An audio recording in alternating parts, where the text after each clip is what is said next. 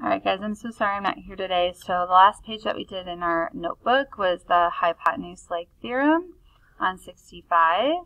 So we're starting a brand new chapter. I'm going to give that purple sheet to you guys, or the sub's going to give you that purple sheet that you should put around the very next page.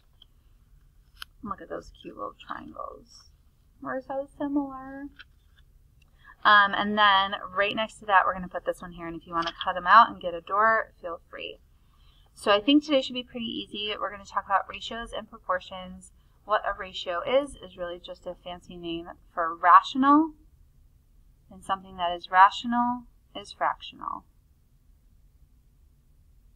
Okay, so really we're just talking about my second favorite F word, fractions, like A over B. Okay, so if we open that up, a ratio is a relationship between two or more quantities. It can be written as A to B like this, or you might just write A to B, or my favorite way is fractionally, so A over B. We should always reduce it, so it must be reduced. So an example of that could be the football team played 62 regular season games last year. If they won 34 games, what is the ratio of wins to losses? So we want to write the ratio wins to losses. And I know that they won 34 games, but I don't yet know how many losses. I think I have to do 62 minus 34 to get that, which is going to be 28.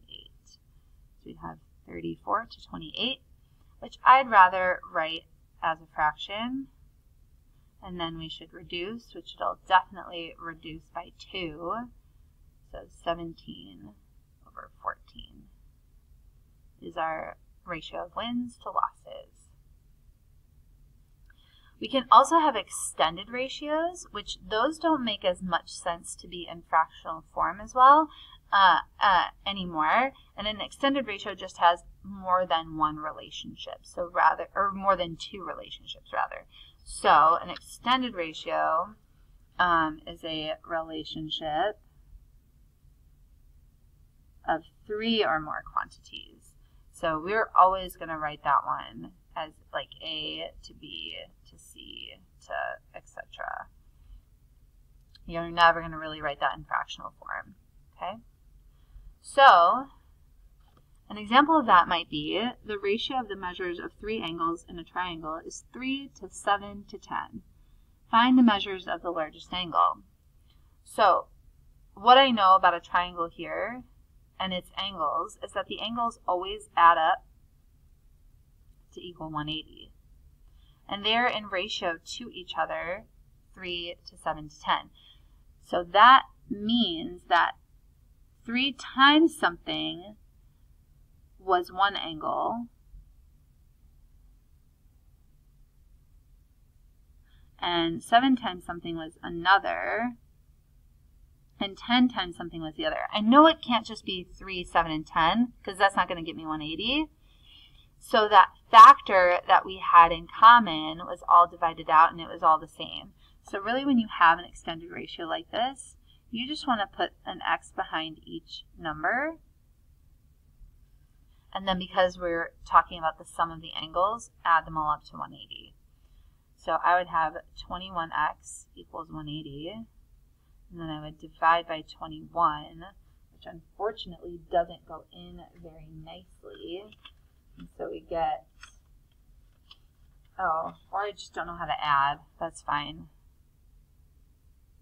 And it's x equals 9. I was multiplying. Goofy. Okay? Last but not least, a proportion is 2 ratios that are equal to each other. So an equation that states 2 ratios are equal. We always want to write that as A over B equals C over D. So fraction equals a fraction. And what you can do for any proportion, when you have 2 fractions that are equal to each other, you can always use cross multiplication. And so if I did that, I would have A times D is equal to C times B. So I just multiplied across and across. So, for instance, if I had something like this, ratio over here is equal to that ratio over there. I can take this one and multiply it across. Now, I really have two numbers that I'm multiplying, so I think it's going to look like 10x minus 90. And then this number over here times that number over there, so we'll have 30x minus, I'm not going to screw this up again, 135. And so then we can just solve for x because I don't have a denominator anymore. And so I would get the x's on the same side by subtracting the 10 and then adding the 135. So 20x equals 45, and then divide each by 20.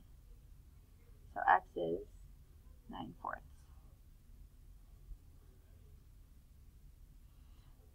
All right. Hopefully the homework goes well, guys. Thanks.